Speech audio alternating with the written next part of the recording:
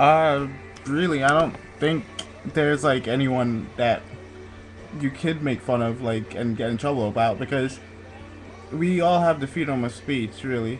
And if we didn't, there wouldn't be like shows like Family Guy or South Park, because they make fun of celebrities all the time. So, maybe. Maybe I was gonna say like the Pope or Jesus or something, but they're like people make fun of them all the time. But the thing is that you're not supposed to have like such a thin skin, because like all people have their opinions on things, and some people might be offended, but some won't be, and they'll think it's funny and stuff. So I don't even know what to say about it, but I don't think there's anybody that you could really make fun of and get in trouble about. Uh, yeah, I don't think so. All right, that's my Wednesday response.